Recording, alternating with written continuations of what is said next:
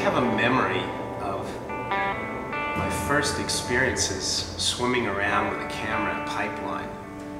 And I would be the only one out there with a handful of surfers, and watching these beautiful waves. And, wow, this is really a beautiful wave. I'm going to shoot this wave.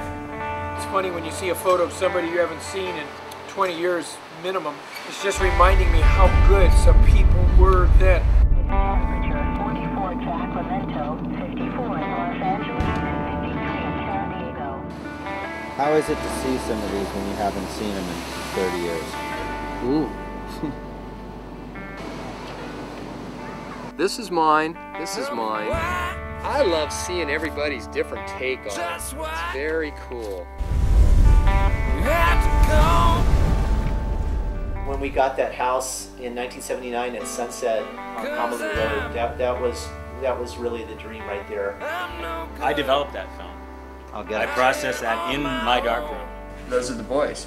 You got the pictures of the right guys. Those are the best surfers in the world. Well, there was only a handful of guys surfing. Jerry Lopez, Reno Aguilera, Jock Sutherland, Barry Cancun. I actually just sit on the beach and just be mesmerized by these guys. The stories are really the best part about all of it. You know what you got to do? You've got to definitely get on to the guys that work at Surfing Magazine, because they're going to give you a big hand on this.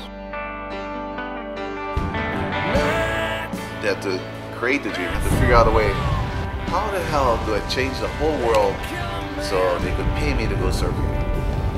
And that's what we did. There's Jock Sutherland. Oh my God.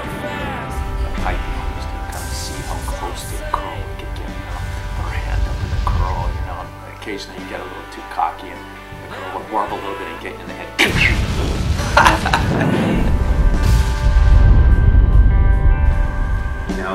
That's a memory that I'm going to cherish forever, because it's not possible to experience that anymore. What do you think Larry would think of all this? I think he'd be blown away. I think we're really lucky to get him back.